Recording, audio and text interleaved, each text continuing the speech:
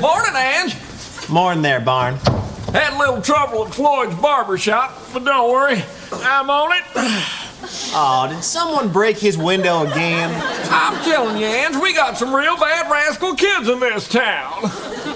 Well, now look at this here pretty envelope. Holy cow! It's a letter from... Hello, Andy. I was at the Mount Pilot post office and couldn't help but notice I've been elevated to the rather prestigious list of Mayberry's 10 most wanted. Does this mean that you're back on the case? If so, goody-goody. Sincerely, Hannibal Lecter. Hannibal Lecter? And here I thought it was Ernest T. Bass up to his old tricks. Well, now, Barn, maybe I ought to have a look-see over at Floyd's.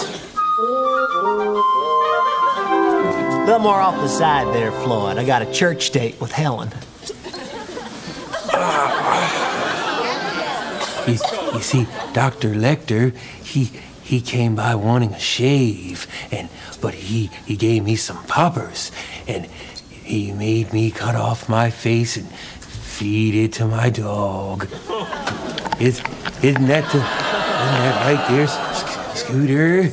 Oh, I suppose Doc Lecter ain't got the best manners. He's just a little mixed up is all.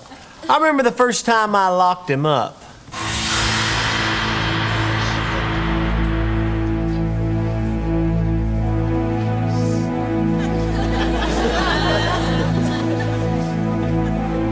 You know what you look like to me? With your good bag and your cheap shoes. You look like a rube. You just gotta sit there and take that. Well, now, Barn, gotta give a fella a chance to speak his mind. Do you still hear them, Andy? Do you still hear the lambs screaming?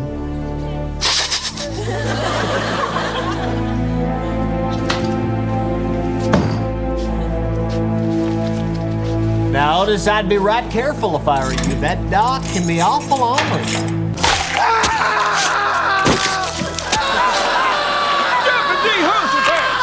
Off Otis's arm. I suppose I shouldn't have just let him go, but he did seem awful sorry for what he'd done. Oh, Andy, look what Gomer and I found hiding in the pickle patch. Surprise, surprise, surprise. Now, Aunt Bee, Gomer, I'm the one wearing the sheriff's badge. But Andy, he was gnawing on little Opie's skull. It done near disemboweled Thelma Lou till I put a stop to it. Shoot him in the eye. Andy, are you crazy? Andy, don't. Now, Doc Lecter, I'm gonna let you go, but you have to apologize and promise you'll walk straight out of Mayberry. Andy, I'm giving serious consideration to eating your Aunt Bee. What?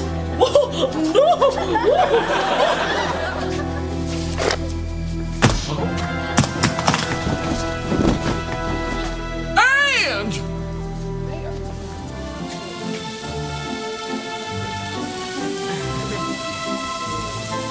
Din din, anyone.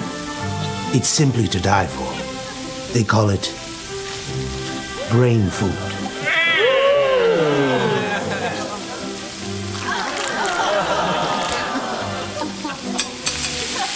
Oh, wait, listen to that thing sizzle. Care for a nibble, Andy? Ange, don't! Well, now, Doc, I'm just gonna have to say no thanks. Shame for shame for shame on you, Andy. It's downright rude to refuse someone's cooking.